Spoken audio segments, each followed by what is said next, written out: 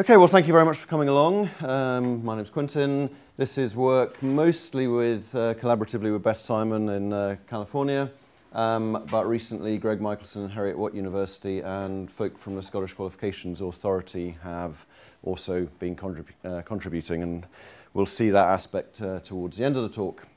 Okay, so cognitive apprenticeship. I want to talk about apprenticeship and programming. Programming often gets, we sort of query about whether it's a science or an engineering discipline or a craft or an art and all those kind of things. So I want to just draw those ideas out more at the craft end. And then how does that relate with industrial teaching, which, we're all sort of, we don't really do apprenticeship. What we do is some other form of teaching, which typically involves lots of people in a room with one or maybe more instructors of some kind. So is that a problem? If I think of programming as a craft discipline, what are the issues with our current pedagogies? I want to talk about a programming pedagogy that I think does make use of apprenticeship in some form, and that's going to lead into something called the abstraction transition taxonomy, which I think is a very useful framework for thinking about the skills that we're trying to develop in programmers, which after all is what apprenticeship is all about. Apprenticeship is all about developing skills in people, and I think this taxonomy helps us think about the skills that we're trying to bring forward in our students. And then I want to talk about how all of this work is having an effect in Scotland, quite a big effect, I think. Okay, so apprenticeship, I suggest, is really used when we're trying to learn more than just basic facts, or we're trying to learn more we're trying to learn more than just skills that can be codified using a set of rules.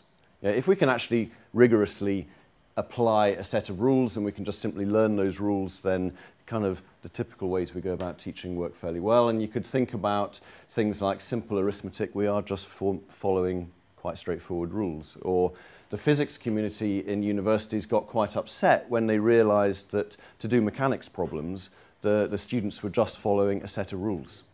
And it was just like turning the handle for physics problems. Does that make sense? I mean, it makes sense, doesn't it? We all know about that kind of thing. And what the physics people were upset about was that the students didn't really think like physicists. That's not what a real physicist does.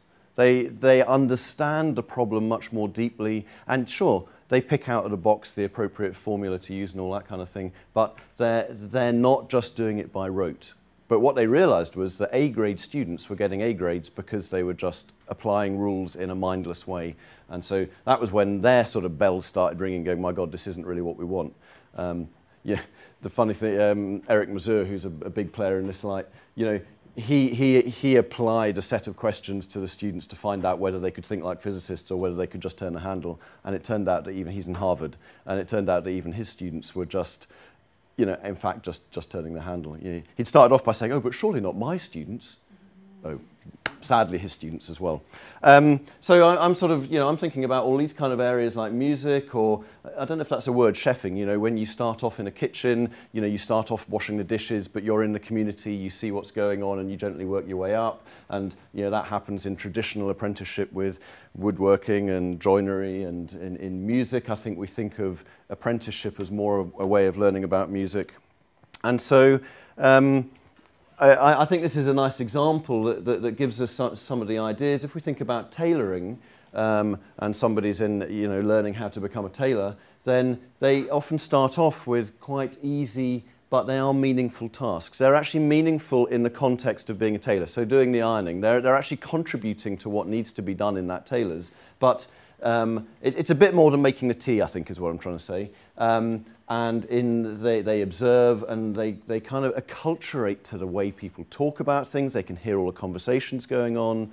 And that's in the apprenticeship literature, that's known as legitimate peripheral participation. They're not there actually doing the main jobs, but they're contributing in a legitimate way. As they kind of develop, they're given little tasks. So not like the whole problem to solve, not like the whole suit, but just, can you do this buttonhole? And they're observed doing that little buttonhole, or a bit of cutting here, these kind of things. And crucially, the master is always there watching what's going on and giving little bits of advice. Are they making the right decisions? Are they actually applying the tools in a sensible way, in the way that the culture does? The culture of that profession, are they actually applying these rules appropriately? And they're looking at intermediate results along the way. So I think that's just one kind of vignette if you think of tailoring. And in this literature, they talk very much about these three components. So in any kind of craft discipline, you'll have the tools available to you, you'll have various activities that make use of the tools, and then there's a culture. And that's that kind of undefinable thing, which is the way those activities get put together. And I think it's this acculturation that is the thing that we have trouble with in our subject. So let's just look at tools, activities, and culture as related to computing. So tools, we've got our programming constructs, we've got our concepts, maybe we have the IDE. These are the raw tools that we have to play with. Maybe we have a pseudocode that we can use.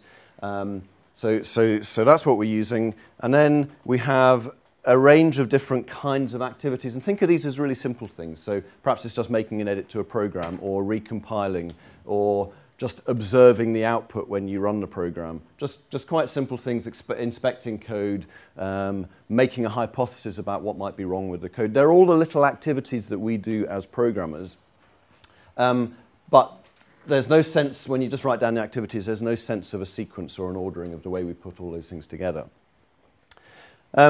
But the culture is a key bit, and I want to separate the idea of, if we think about a novice culture compared to an expert culture, what do they look like? Now, programming educators will often giggle about this kind of novice culture that we often see with our students. They run the program, they check the output, it's not what they want, they make some completely random edit that you can't understand at all, and they recompile and run again, and they just carry on in the hope that they're going to get there. And we all have a good giggle about that. I saw other smiles around Miles, you don't need to worry. And they are making use of the tools and the activities, but they're not doing it in the way an expert in our field would actually do that. So think about the expert in the same situation. They would run, they would check the output, it's not what they want, they would examine the code back against a problem statement, maybe they'd add some diagnostic prints in, that's another of those useful little activities, they'd compile and run it again, perhaps on the basis of the output they'd develop a hypothesis for what might be wrong, but then they'd run it again, having carefully chosen the right input data to test their hypothesis, blah, blah, blah. I mean, you know about this, you're programmers, that's the kind of things we do. So I think the key thing I'm trying to bring out of all of this is that there's an acculturation that we need to try and achieve, which is, bringing these guys to see and understand and solve problems the way that we see them. And you can't teach that. You all know you can't teach that, and it's the thing we struggle with. How do you get them to see a problem such that the algorithm falls out, and then, the appropriate ways of turning that algorithm into code, and, the processes of debugging. They're all things that we haven't worked out a rigorous set of rules that we just say, you do it like this. So the sad thing is that you see them applying all of those activities. They're just not doing it in a kind of sensible way. Okay, so are we managing to do this as educators? How far along the road are we of actually managing to do this kind of apprenticeship for our students? So I think not, personally. I talked about some of this last year, so I'm not going to labour it a lot. I fear rather a try it and see culture developing with languages like Scratch and Alice and App Inventor. And I'm not targeting those in particular. I just think that those kind of languages, they kind of match up this idea that we can learn about ICT and things at the surface. It should be enough just to open up Word and I should be able to understand everything that Word does, just from the menus and stuff, just from the way it looks. I don't need to delve in and understand what's going underneath. I can understand it at the surface. And whilst that was correct of Mac Write, 20 years ago, 30 years ago, quite a lot of years ago, I don't think it's true now of a modern word processor where the system is so complex. You need to actually do some study in almost to understand the model that you're trying to work against. The document model It's not just presented on the screen. It's too, like, I don't understand how Word places pictures into documents. Well, exactly. No, yeah. So we need to study that, and there's all sorts of clever ways that we have of trying to hypothesize and work out how it's doing it. Well, that's the kind of thing we do. We try and work out what the underlying system is, and that's because we have that kind of brain. Anyway, so I think all I'm trying to say here is that our whole culture with really nice computers and great interfaces has been about, can we just understand things at the surface? That's the mark of a great interface. But it's not really the kind of approach I want people to go about when they're doing programming. It would be like saying to Taylor, just look, take the materials and have a go. We're going to end up with some really bizarre bit of clothing, but that's really what we're saying if we have a try it and see culture. And I mean, I do feel that Scratch particularly emphasizes that culture. That's really what they want people to be doing, just playing around. And I'm just sort of a bit worried about that. And there are some papers coming out from educators that suggest that Scratch does not, in fact, embed good programming habits. Things end up just too small. Lots of tiny, tiny little bits of Scratch all peppered around a screen. That sense of precision and scale and the culture is not really coming out in the ways Scratch is developing people. This is another one, emphasis of code writing over reading. This is really my biggest bugbear usually is I think that many people emphasize that it's all about solving problems and making things work. And I agree there's a challenge here. I mean, over reading seems boring. Reading code, oh my God, that sounds boring. So obviously there's a challenge there. How do we balance those two? But I think if you can't understand code, how can you possibly write it?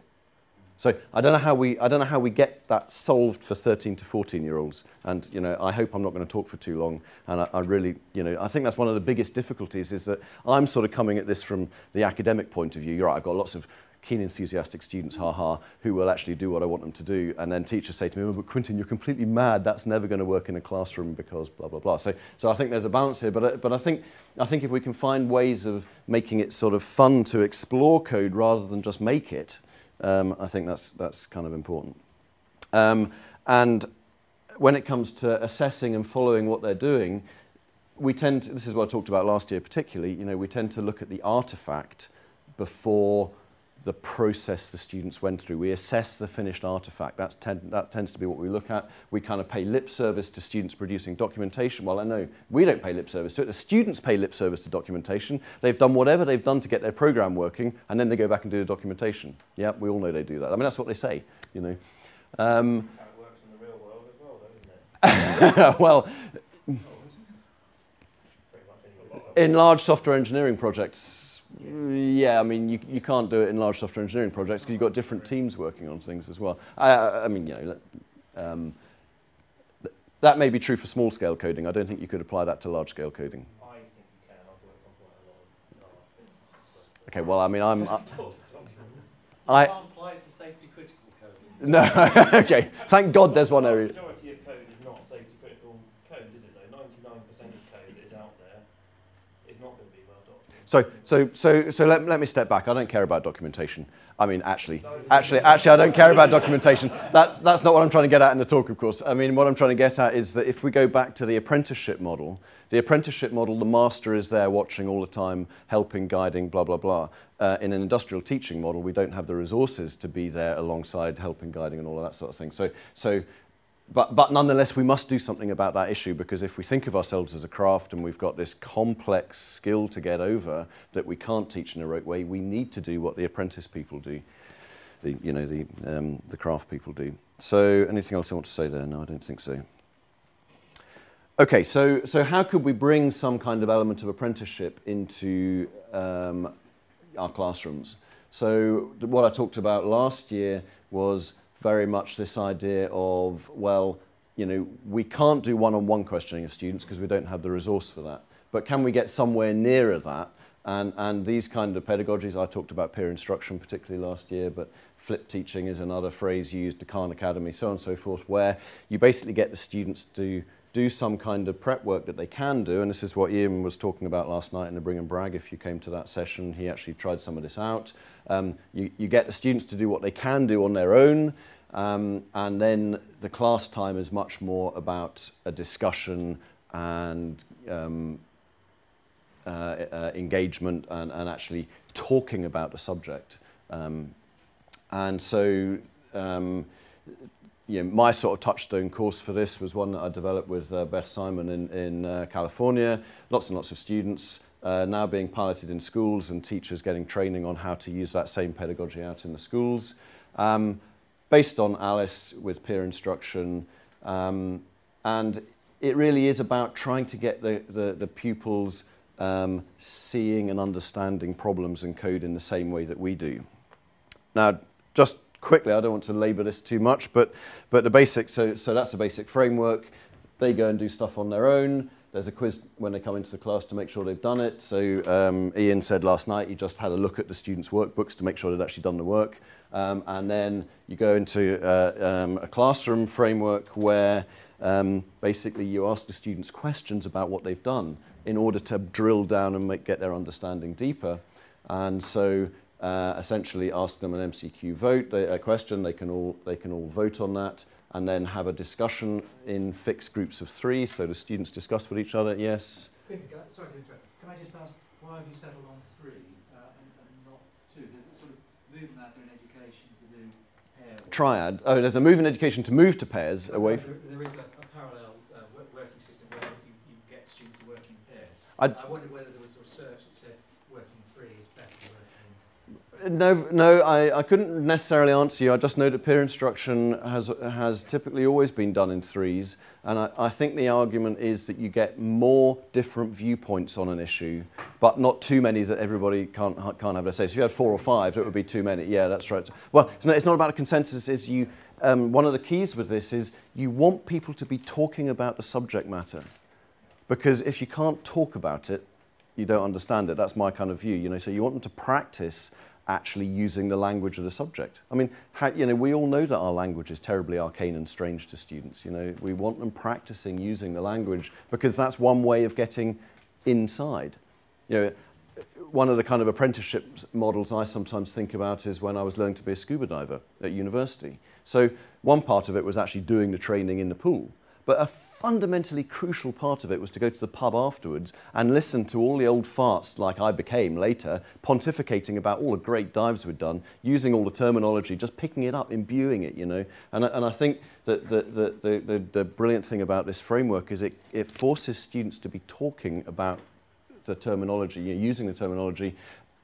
Partly they're practicing it amongst themselves, and then you have another vote, and then you open into a class-wide discussion about it. And so then students hear other students across the room talking about it, and eventually you get the kind of way it's modelled by the expert.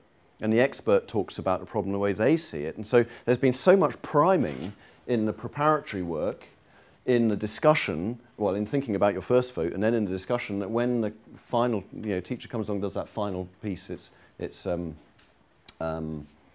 they're really prepared to hear the way the master talks about it as well. Anyway, I didn't want to talk too much about that because... What I have seen, just to interrupt, in some primary schools is actually making the screencasts and the flipping themselves, so they actually deconstruct it and reconstruct it in terms of media as well. So they explain how they put the thing together and how it works. Yeah, no, that's right. And so they're actually talking about what they've done rather than the kind of experimental, try it and see, put it together, but I couldn't explain to you how I did it, but look, there it is, isn't it great? So they're forced then to actually synthesize. That's right.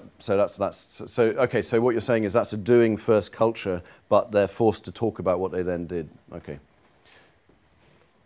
Right, so a key factor in this that I want to talk about in this session, because I talked about that peer instruction more last year, but in this session I want to talk about the multiple choice questions themselves.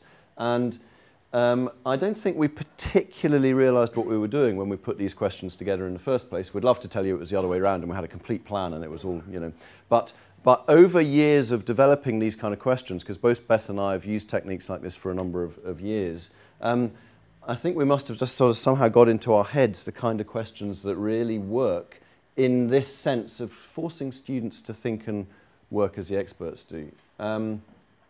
So we had hundreds of these questions by the time the course was finished, and when we analysed them, we were kind of fascinated to see the nature of these questions. You know, so this taxonomy has emerged out of the questions, which are kind of separated by the fact that we very much see the use of differing levels of abstraction. Well, that's kind of, you'd expect that in computing questions, but often that doesn't happen. But very much different levels of abstraction, and the fact that the questions were very often, the question might be framed at one level of abstraction, but the answer expected is another level of abstraction.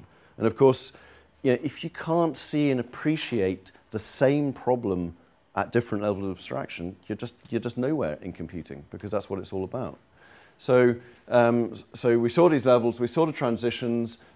We also saw that there were questions that were just saying, can you do it? You know, can you actually hand execute this code to do this thing? Can you tell me what this code is actually doing? That kind of thing. But also we had kind of rationale questions about explaining why something was the way it was. Why had somebody picked this construct to do such and such, and these kind of things. So getting at that slightly more difficult knowledge about why an expert would have set up a piece of code the way they had, or something like that.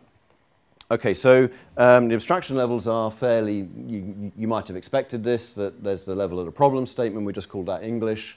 There was kind of CS speak in the middle, so that's the kind of language you might use in writing plans or talking about your solution to somebody else. You know, you wouldn't necessarily go right down to the code level, talk about your solution, but you'd talk about the concepts and constructs. So we're going to have a loop here to do this, and it's going to go around 5 times and blah, blah, blah. So there's a kind of middle language, which is really about, well, do I have the lingo of the subject? You know, and then we have the code.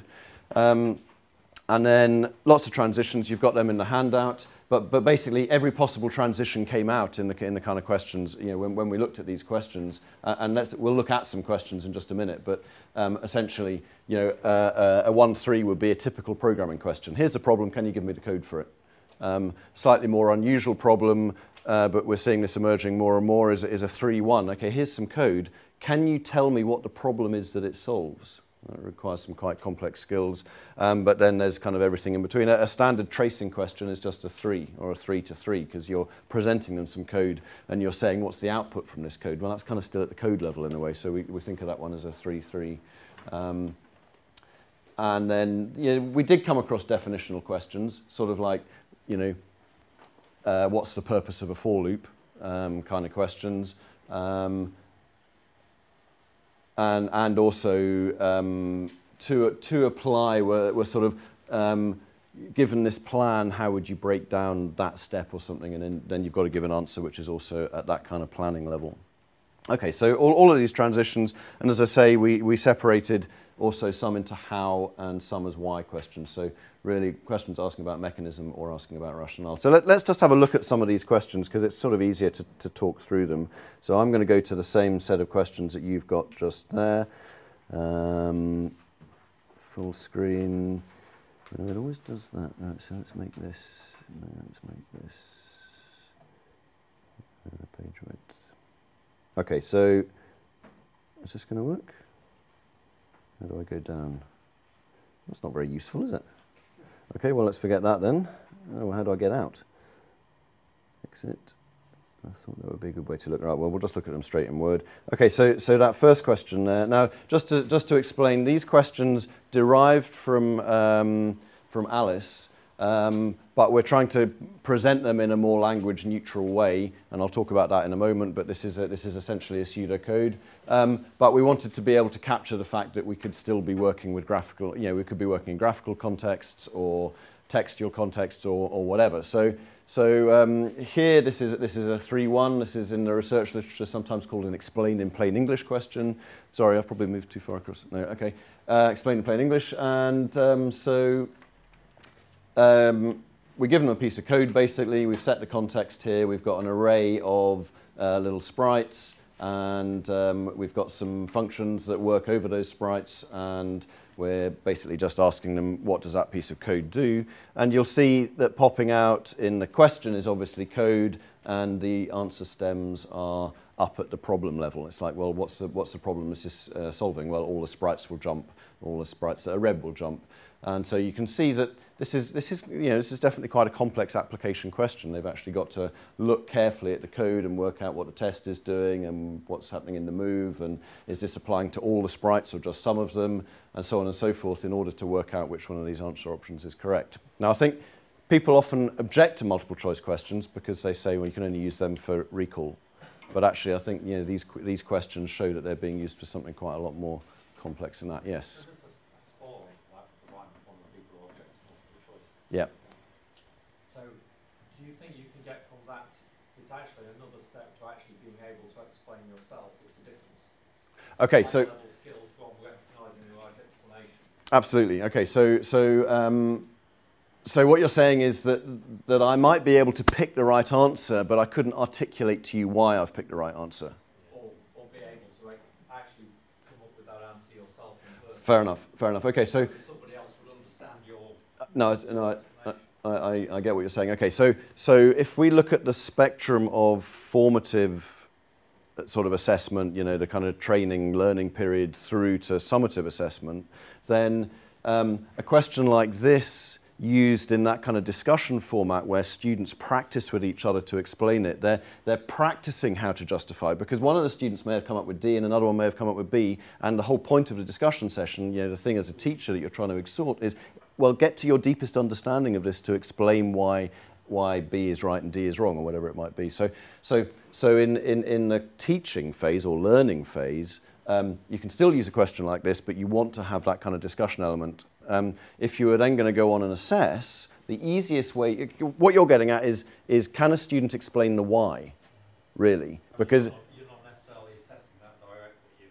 That's kind of you're not assessing this directly. No, you're right that when I use peer instruction, you're hoping that the why is happening in the background and they're learning about it. If you use this question directly in summative assessment, you're right, you wouldn't be getting at the why. So you could reframe this in two ways. You could just simply make it a short answer question, in which case the student's got to be able to come up with the answer. You still don't necessarily have the why unless you said explain your reasoning. Another option, a way of turning any how question like this into a why question, is simply to say, pick the right answer and explain your reasoning. Why do you think yours is right and the other one's wrong? I mean, the same thing they're doing in a discussion, only they've got to do it, just write it down. And in fact, we have done that in exam situations where we've taken a multiple choice question and we've asked them to explain it. And I mean, they're not trivial to mark, which of course is one of the reasons why you might want to go too near it. But actually, so it's quite clear. Some of them can give you fantastic answers that explain exactly why this is right. They've got the lingo, they understand everything, and some aren't quite there yet. So it is a good way of really sorting out what they know. Okay, so there's one example of a 1-3 question. That second one. In this case, one of the things that these questions allow you to do is to hone quite finely in on particular pieces. So this one is just saying, well, what expression needs to go in here in order to solve the problem of changing all the sprites in the array that are more than 2 meters high to be half their height. So you've just got to, I mean, I could have done that more efficiently. Given that the only thing that changes is that, maybe I should have had this so that you've actually got get height sprite, pick correct operator 2 or something. But I mean, I could write that many ways, but so you've got 1-3s there. An example of what we were just talking about there, Paul, would be this question right at the end that you've got there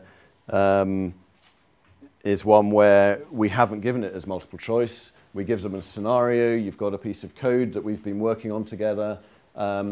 And so I'm asking you to explain whether the code is right or wrong and give me a justification. And so the plan is that this monkey should come to the bottom of the skyscraper, climb up it some way, and then fall back down to Earth. And we've got an explanation of what some of these functions are doing. And so we're just looking for an explanation there. And in fact, that was one we actually asked in an exam. And as I say, we had a broad range of answers. They were quite hard to mark. In a sense, they weren't too hard to mark because as soon as you'd marked a few of them, you then develop your rubric for it, and in the usual kind of way. there, number 7, standard tracing question, just explain what's going to happen as the output of this piece of code. Let's look at more challenging ones, 3 to 2 why here. So we've got a piece of code and then we're kind of asking, was the author correct to use a repeat times loop? So the question is in terms of code, but the answer has to do with being able to explain up at the level of concepts in computer science. So that, and there's a few more examples in there that you can take a look at.